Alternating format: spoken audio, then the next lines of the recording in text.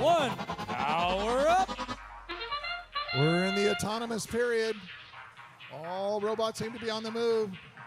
The red owns their switch. Buchanan, Bird Brains add a power cube to their switch, so everybody gets a ranking point for the auto run.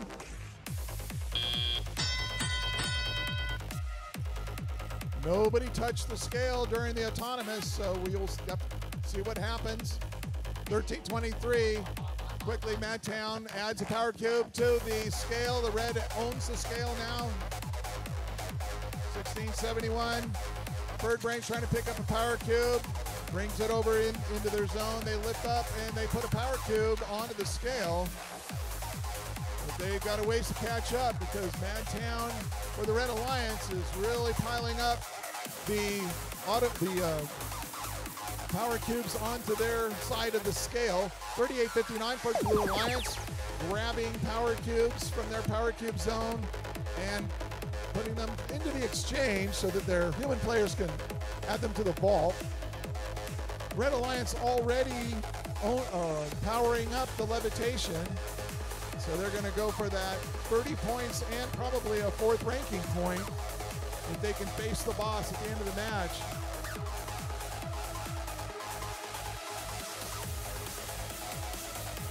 $70.57, those rookies, those Titanators grabbing a power cube.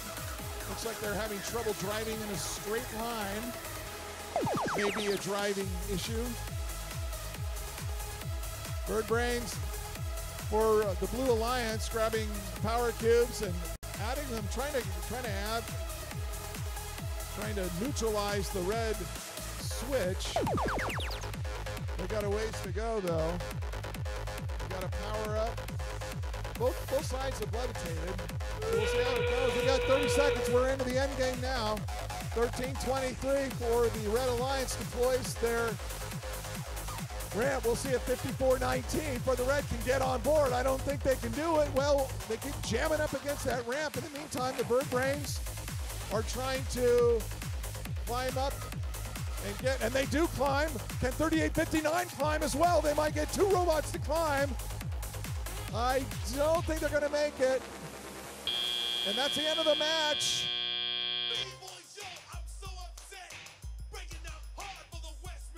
Pretty exciting.